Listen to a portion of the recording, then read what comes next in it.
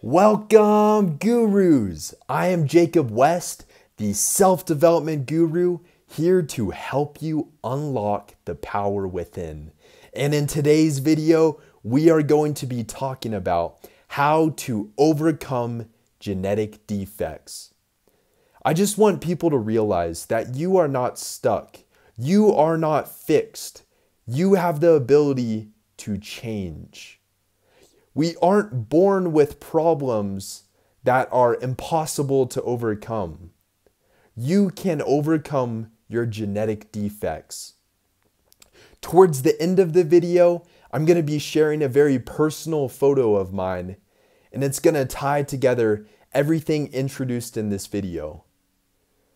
Please be sure to watch through the video and you'll see how everything connects at the end. The purpose of this video is not to scare anyone or enable people to self-diagnose themselves. It's to inform people about the disorder Marfan syndrome. But please seek medical advice or a doctor if you have any further questions or want to learn more about this subject. I've done my own research about it and I can tell my story, but I am not a doctor. I am not a health expert. Please go seek them out if you happen to have a lot of these symptoms and are worried about anything. As I am by no means an expert on this subject, I'm just going to read off the definition of Marfan syndrome and signs and symptoms of it. Just run through it real fast, just because all of these things could honestly be covered in a separate video in detail, but I'll let a medical professional do that. Marfan syndrome, it's a genetic mutation that affects the connective tissue. A defect in the gene which helps produce a protein to give your connective tissue its elasticity and strength. This disorder affects the heart, the eyes, blood vessels, and bones. And here's some signs of Marfan syndrome. Tall and skinny, disproportionately, that's a hard word to say, long arms and legs. Long arms, legs, and fingers. A sternum which either indents or protrudes out. A high arched palate and crown teeth. Heart murmurs. Extreme nearsightedness. Abnormally curved spine, flat feet, lens dislocation, retinal problems, glaucoma or cataracts, more eye problems, and then improper development of the ribs. Here are some pictures of Marfan syndrome and the signs and symptoms of it. Definitely go check out the mayoclinic.org. I'm leaving the link in the description below, but here are some photos. Feel free to pause to get a better look at any of the photos shared in this video. At this point in the video, some of you may be saying, so what? Like, Marfan syndrome has all of these defects and problems associated with it, but you can live with those problems. But here's the big issue. It's potentially dangerous and risky. What can happen? There's three huge things that can happen. One is an aortic aneurysm. What that means is you have high blood pressure, which causes the wall of your aorta to bulge out. And that can lead to another problem called an aortic dissection. Due to that bulging, the layers of the aorta can tear, causing blood to flow out, which can be potentially fatal. And 3, there can be heart valve dysfunctions, which means your heart has to pump harder to have blood flow throughout your body, which means that you could have heart failure. All of these things can lead to an early death, which means that it's highly likely and recommended that preventative surgery is done. I'll be honest, this subject is very personal to me because at a young age, I was already showing signs of Marfan syndrome, and my doctors pointed out the different signs, and eventually I even visited a cardiologist to make sure that my heart's okay. And as I know right now, my heart seems to be fine. But I really want to bring awareness to this disorder, and I wanted to open up and share my story. But the biggest thing, I want to empower all of you, because no matter what illness, disease, genetic disorder that you have the power to change and overcome it, no matter how bad it is. But ultimately, it comes down to you. The first thing, you have to be willing to see it as a problem. If you don't see it as a problem, then why would you go out of your way to change it? Everything seems fine. Second thing, it's you. It doesn't matter if everyone else around you is trying to change it. It comes down to you.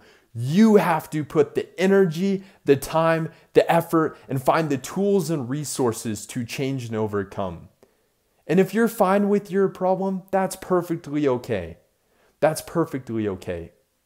But I'm telling you that I am not a victim of my situation. I am not a victim of my genes. I choose to fight back and overcome these challenges, obstacles, and problems. And now I just want to quickly go through from toe to head the genetic defects or just physical defects I have right now. And the first one, it's not relating to Marfan's. This one's kind of funny. About 3 years ago, I developed this nasty toenail fungus, and I've gone through over-the-counter medications. I've been prescribed different things. I've used tea tree oil, but none of it pierces deep enough getting rid of the fungus. The nice thing is my toes used to be purple and now they're green. They're still super disgusting. And I'm gonna leave a photo right now of how my toes look. Yuck! Eventually, I want to tackle each individual symptom of Marfan syndrome and see what lifestyle changes can I make to make changes. But right now, my first project is to get rid of those nasty toenails, to get rid of that fungus. And why not turn your physical and mental problems into fun challenges and products? We all have the ability to adapt, grow, and change. Now on to some other defects. My left hip makes this like popping noise and kind of pops out of place when I do certain movements. My feet are flat. I have pancake feet. My rib cage is abnormal and it's higher in placement than what is normal. And then also my body as a whole is asymmetric, like super obviously asymmetric. You'll definitely see what I mean by that, but the left side and right side definitely not even close to being symmetrical. Alrighty, now on to other symptoms. I have an indent in my chest, my sternum indents. And growing up, I used to be teased by my brother, my friends, and they told me, can you pour milk and eat cereal out from your chest cavity? Can you use your chest as a bowl to put guacamole in there and eat chips out of it? It's very disgusting. I've seen it happen. Mine's not as severe, and that's something I want people to know, is that my Marfan syndrome is not as severe as what other people have experienced, and my heart goes out to them. I can relate in some ways, but they have it worse in some areas, and I wish them the best with doing the best that they can. But yeah, the chest cavity, and that used to be a huge insecurity of mine. And then another thing, I've had left upper back pain, and it's right where my heart is, and that kind of worries me. It's almost like Okay, is this pain like a muscle tear, muscle stress from boxing and just doing push-ups? Or is this an aortic aneurysm? Is this an aortic dissection? Kind of makes me wonder if I should go see the cardiologist again. But yeah, chest cavity, upper left back pain, and then onto the head and the face. I used to have really bad teeth until I got braces. I had crown teeth and a high palate, and braces definitely helped out with that. But in ways, I still have a nasally voice. I don't know if you can tell. And then with my eyes, I have nearsightedness. I've been working on my vision, trying to improve it, but also my right eye is a lazy eye. And now that I tell everyone that, I feel like everyone will just see that in the videos, because I feel like it was an issue only I saw, but now everyone's gonna see it, and it's gonna be so hard to miss that my right eye just doesn't move as much and isn't as active as my left. With everything I've shared in this video, at this point you might say, Jacob, you're screwed. There's too many problems. You can't really do much to change your situation. And maybe to an extent that's true. But I'm very stubborn. And why not turn your problems into projects? Why not? Let's just see. And here's what I consider conquering your genetics and beating the odds. If you can make it so that you found a solution to every problem that you have, and in a sense you function like a normal human being, then that's what I call beating the odds and conquering your genetics. Now, I'm going to read off what physical defects I have conquered. Because even though I do have a lot of problems, I've made progress, and there were other things that I was born with and stuck with that I've improved tremendously or beaten entirely. 1, patellar tendinitis. My patella band on both of my knees used to act up, and it was so bad that I had to wear knee bands, and it really hurt going up stairs, going on hikes, doing runs. And my solution to that, I just started to become more active and run more and just be really active and exercise every day. But the biggest thing that I did is I changed the way I ran. Since I have flat feet, pancake, I made it so that now I run on my tippy toes. And the result of that, it kind of created an arch in my foot. And I no longer experience any knee pain, because now I'm running properly instead of putting all that stress on my patella bands, causing me to have pain and making it hard to walk. So I've conquered one thing just simply by changing how I run. The next thing, I've dislocated both of my knees. What I've done for that is I've strengthened my legs. I've done more lower body training to strengthen my knees and build that elasticity and strength in my connective tissue from my knees. The next thing is I've improved my spine a lot just by focusing on my posture. I used to have like a somewhat of an S-shaped spine. Scoliosis. I had mild scoliosis, but I've done a lot to improve my posture, which has helped out my spine tremendously. And the next thing is my vision. Normally, vision gets worse with age, but by making lifestyle changes with my diet and the way I use my eyes, I've been able to gain better vision. And I hope one day to train my eyes, especially my right eye, where the lazy eye and the lens dislocation is, to basically regain 20/20 vision. That's one of my big goals. And I've made a lot of progress with my lazy eye as a whole. I also conquered my teeth problem, but I didn't do it on my own.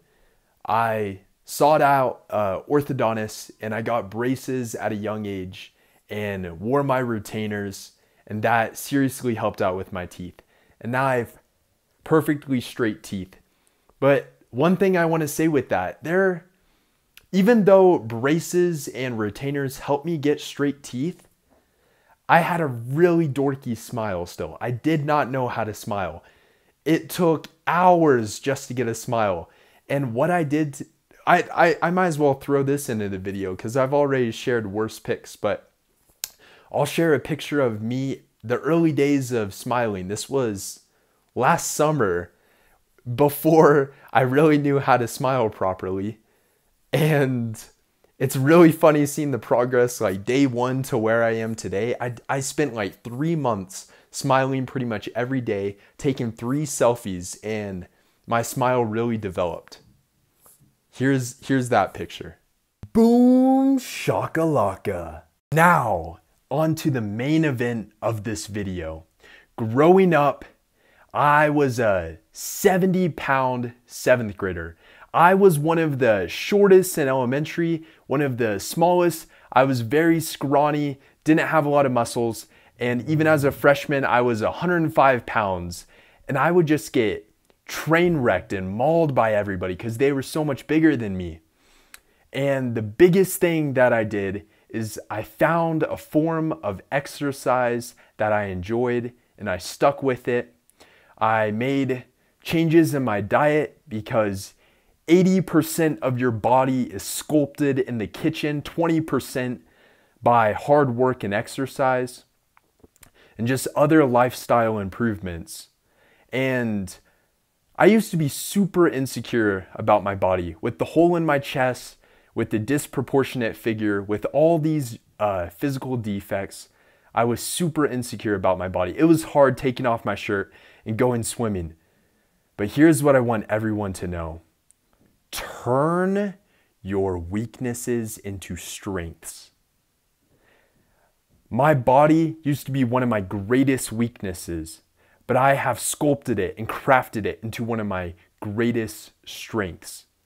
So even though I have an abnormal figure, I am very proud of my body, and anyone can do it. Whether you are skinny or fat, any body type, just find a form of exercise you enjoy and make some diet changes.